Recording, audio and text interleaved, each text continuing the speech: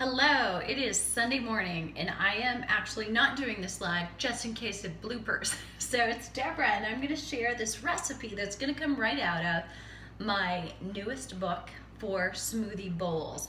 So like a lot of us in the health and wellness space, I have become a total fan of smoothie bowls after being a huge smoothie lover for a long time. But I love the idea of sitting down to a bowl and it being a little thicker, and the toppings on top make it so much fun. That's half the fun for me.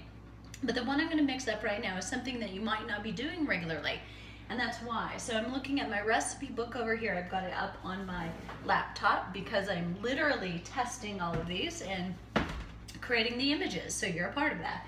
This one is the mixed berry pom power bowl. So it's pomegranate power, and it's a huge antioxidant. So what we're gonna do is take all the ingredients. So right now I am using Plant Powered Girl. That's my private label.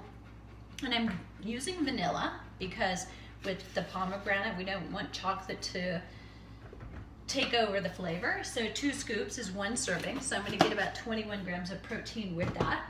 And then I'm going to put in a cup of mixed berries.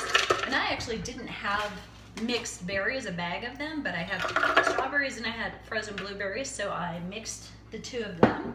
Next up, 3 tablespoons of the pomegranate powder. Just a little secret from my kitchen to yours. This is how I measure. That's about 1, that's about 2, and that's about 3, and I feel comfortable with that. So I hope nobody's squeamish at home who has to dot the I's and cross the T's. So half a frozen banana, and when I freeze my bananas, I cut them first. I've got a high-powered blender. It could handle it, but I just like to make things a little bit easier and shorter, so it's not gonna have to blend quite as long. But that banana, like an avocado would too, makes it a little bit more creamy.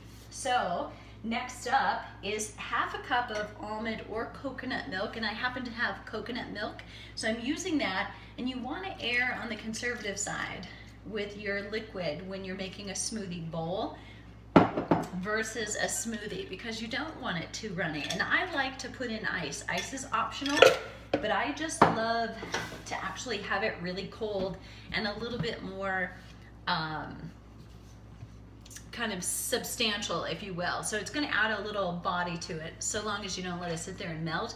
Trust me, I don't. So now, bear with me. I'm gonna cut a little bit of this out. So here goes the noise factor. So I'm gonna turn it on. I'm just gonna beat this.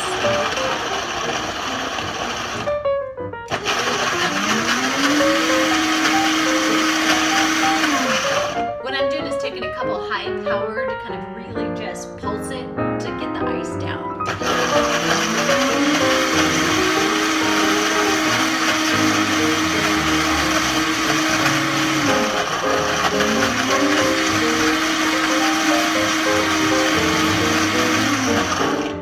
I'm going to take that back, turn it up.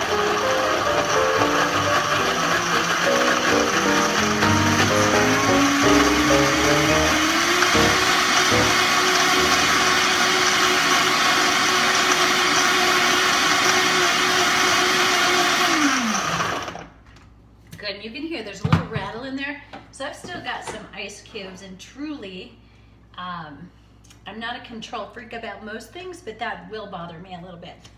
So I just don't want to take up your whole day. So I'm going to put that right into the bowl, and you can see the pomegranate and the berries together make it so rich and pretty. So I pour it into a white bowl on purpose because that's amazing. Now, for me, half the fun is decorating the bowl on top to add some color and really make it an artful kind of a breakfast. So sitting down to eye appeal, things that look and taste wonderful probably are more appealing to us, and knowing that they're good for us. So I'm putting on some raw coconut flakes. I'm gonna add some sunflower seeds, which is more of an unusual thing. I don't always use sunflower seeds. And the last thing I'm gonna add here, I'm reaching across, is I've sliced up some kiwi. What I love about kiwi is the color. So just adding that beautiful color. So take a look at this. I'm gonna tip the camera without tipping my bowl. And you've got this, voila. That's the mixed berry pomegranate bowl. And it is powerfully full of antioxidants and protein and fiber to power you through the morning. So I'm not gonna be hungry again until my next meal. And I'll see you later.